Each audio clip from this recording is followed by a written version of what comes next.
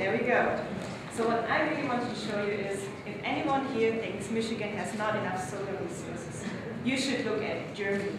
This is Germany and the United States in comparison with solar radiation. And you realize that Germany, well, actually almost all Germany is closer to Alaska than anything else in the United States in terms of their solar resources. And then you look at the numbers. We installed 1,500 megawatts of solar PV just in 2008. I'm talking about last year only. And then you look at the United States, which is, by the way, 23 times bigger than Germany in size, minus Alaska. And you guys installed 342 megawatts. Isn't that embarrassing? I mean, you know, so this is really the slide I wanted to get into your head, and especially if you think, well, you know, California can do solar, and New Mexico can do solar, Texas can do solar, but Michigan, well, you know, we're in the north and we can't do it. That's wrong. Look at Germany. I mean, we did it, you know, and we are, well, closer than Alaska than you are. So that's just what I really wanted to see, you guys. Well, so, I mean, these are the numbers that Toby and Paul have come up with. So we're close to 15% of renewable energy consumption in our country, and it's just, I run through that because this is another slide I really want to show you and share with you, because it shows that, in fact, jobs can be created from this policy.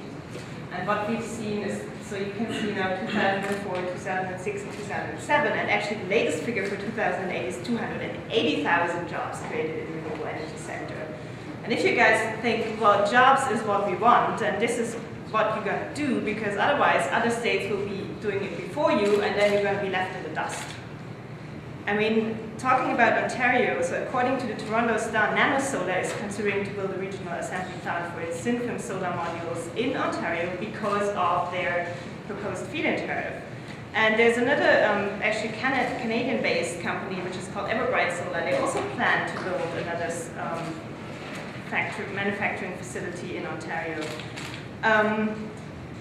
Yes, and then talking about Gainesville. Gainesville came up several times before. I mean, the European Photovoltaic Industry Association did send a delegation of executives of solar companies from Europe that they look to enter the market in the United States. They look for places to build their manufacturing plants.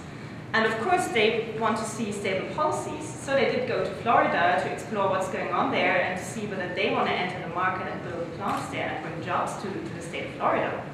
So, I mean, if you think that Michigan needs jobs, you better do something about it quick, as I said, otherwise you're going to be left with dust. Okay, just some quick more numbers. Total economic impact, total turnover from renewable energy sources in Germany is approximately 25 billion euros in 2007. Apart from all that, we also saved CO2 emissions in a quite significant way. It's about 150 million tons through that policy, through renewable energy that we installed. How did we achieve this? Well, as said over and over again, it's the main instrument of the Renewable Energy Act, which is essentially the feed-in tariff system. It gives renewable energy priority access to the grid. It obliges grid operators to purchase electricity from renewable energy sources, and it sets the price for a fixed period of time. And most important, there are no limits to the amount of renewable energy fed into the grid, no caps whatsoever. And so this is, you can see again, this is when the first Renewable Energy Act feed-in tariff was passed in 2000, and it was amended in 2004, and that's the growth we have monitored in Germany since then. Also, Germany is, well, the world leader in solar power, and 54% of solar power capacity worldwide is located in Germany. So, yeah. Nice slide. Okay. Also important to notice is that the majority of the market actually is residential. It's not big, you know, it's only 10% market share having the utility scale facilities. Actually, most of it, more than 80%, is residentials. It's the homeowner that puts the solar panels on its rooftop and gets paid for it and becomes part of the whole story. So this is really remarkable, I think. Yeah, concept, we've heard about it. The costs. Well, I want to point out in Germany, it's like so each ratepayer has seen an increase in 2.94 euros. So each household it's like increase monthly electricity bill, but 2.94 euros is equivalent to a pint of beer or a Starbucks latte. So if you tell about, this is like horribly expensive and we can't do it. Well, I mean, you can't go get a cup of coffee at Starbucks to help make renewable energy real. I mean, come on, guys. This is just, I don't get it, but I hope you get it. Okay, why is cleaner tariffs have been so successful? Well, it's as Toby said, it's the investment security that is being brought by the 12 to 20-year contract length.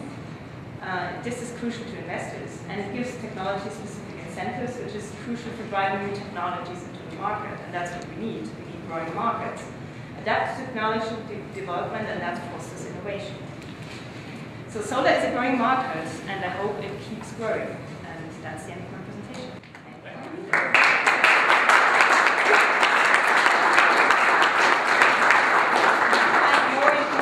Our website, onlinepact.org, and also the Alliance for Renewable Energy, which has become very active in pushing clean energy in the United States.